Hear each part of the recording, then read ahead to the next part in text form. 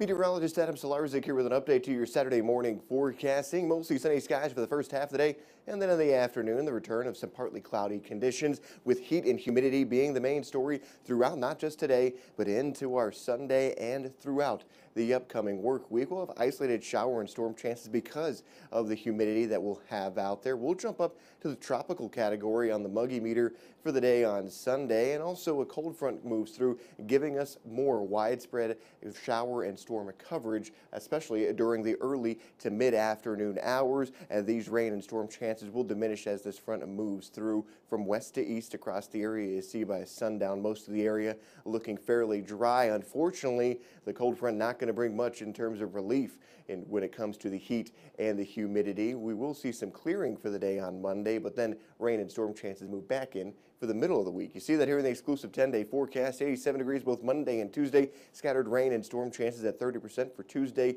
and Wednesday. High on Wednesday up near 89 degrees, then 88 for the day on Thursday, 84 on Friday, and we'll see these temperatures remain in the mid-80s for next weekend.